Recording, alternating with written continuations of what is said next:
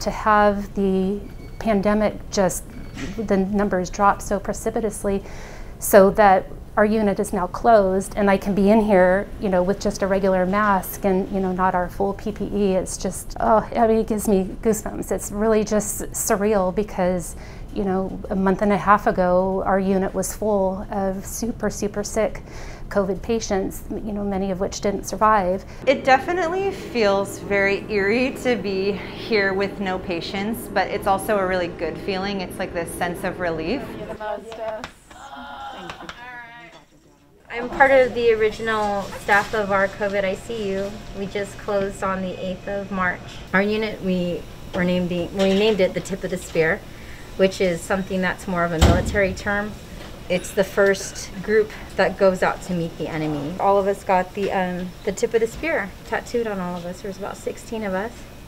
And it was a way that we could remember each other and everything that we've been through for the past year.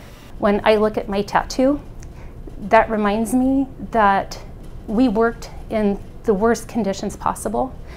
If we can get through that, we can get through any bad day in our nursing career ever.